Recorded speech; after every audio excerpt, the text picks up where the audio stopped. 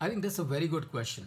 Uh, Whether EPS is more important or GEPS is more important. Remember, in finance, this is the beauty of the numbers. You do not come to any definite conclusion based on one single number. Rather, you take multiple numbers into account before you come to any conclusion. So it's not that EPS is more important or GEPS is more important. It is the context that we have to see it in. So EPS is important because EPS tells you earning per share. Higher the earning per share, that means higher return you are getting for the shareholders. So the shareholder will have a reason to be happy when the earning per share is as high as possible. Now, GEPS is also important because GEPS tells you as to how much of the profit that you have earned you are plowing back into the business. You are plowing back into the business.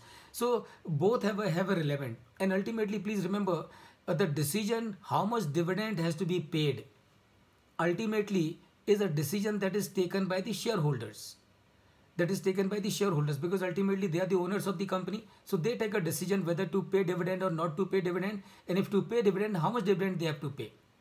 So if they feel that economy is doing extremely good, there are a lot of opportunities for us to grow, and therefore the shareholders can decide no dividend to be paid, and they would say plow back the entire profit.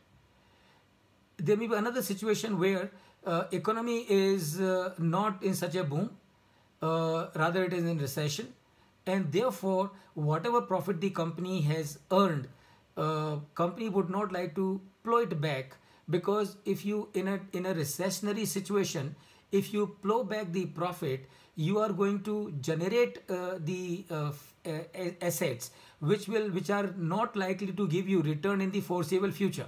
So you are going to lock your capital in the assets which may not be giving you return. So this is how one way of looking at it.